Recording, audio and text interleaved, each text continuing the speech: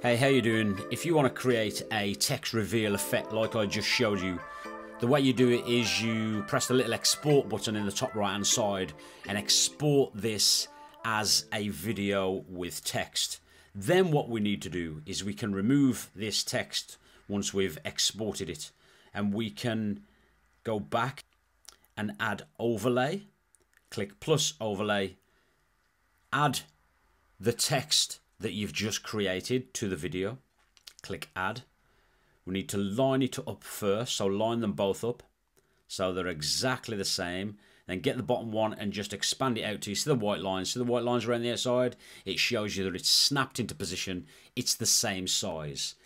Now what we can do with the bottom layer selected, we can scroll along until we find mask along the bottom. I'm going to use a split mask for this. I'm going to pinch and squeeze and rotate the yellow line round to the left so we can see where it is.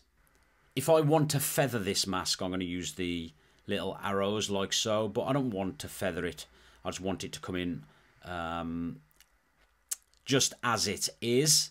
So with the yellow line and my feather set up ready to go, I'm going to move the timeline off to the left till the text behind it just reveals itself, and then I'm going to move the left anchor over to the left hand side, click the little keyframe button, move my timeline over to the right, and then move the anchor to reveal the text.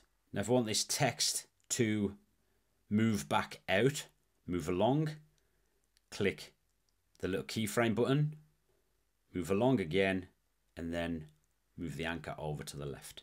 Click the little tick button in the bottom right hand side, and now when we play this video through, we have a text reveal and the text conceals itself. If we then want to go back in and edit the mask, select the bottom layer again, swipe over to the right hand side, find the mask, and we can edit it at this point here.